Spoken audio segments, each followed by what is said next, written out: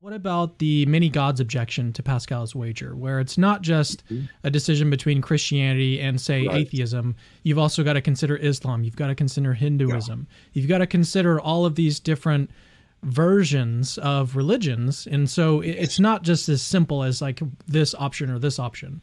So how would you That's respond to right, this Cameron. objection to Pascal's And that is wager? the most important objection.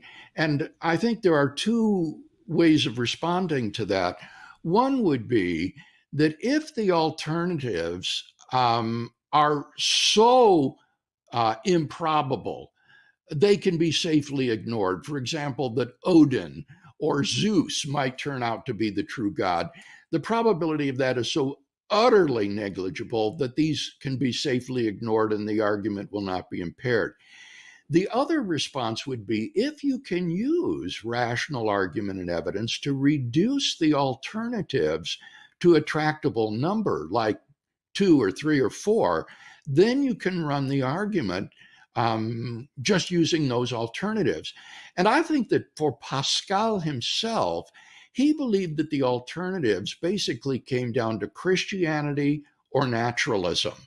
Although Pascal believed that belief in God is properly basic, he was an enormous fan of Christian evidences.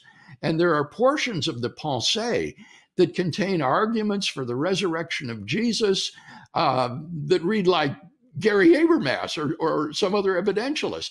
And so I think for Pascal, he thought that basically the choice was going to be between naturalism and Christianity. And when you compare those two, as I said in the response to Kyle, then it is just so clear that the enormous benefits that will accrue as a result of Christianity being true just outweigh any costs associated with it, far more than naturalism, which has virtually no great benefit accruing to it if it's true.